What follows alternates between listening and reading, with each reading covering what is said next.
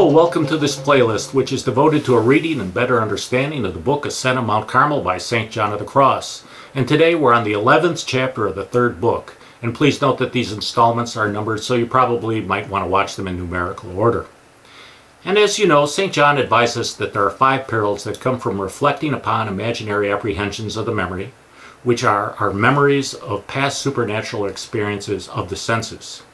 In this very brief chapter, St. John tells us that the 4th evil that comes from reflecting on them is that they hinder our progress toward divine union.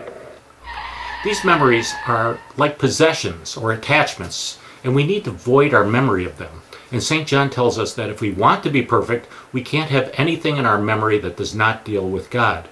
Also, we can't have any image of Him in our memory, because that image can't be like the perfect awesomeness of God. If we don't darken our memories to these things, it will hinder our souls from reaching God. First, because it encumbers them. And secondly, because the more the soul is filled with possessions, the less room it has for hope. Therefore, we need to strip our souls of the distinct forms and knowledge of supernatural things, and to become oblivious to them, so that our memory won't hinder our union with God in perfect hope. Well, I hope you enjoyed this brief installment of Ascent of Mount Carmel.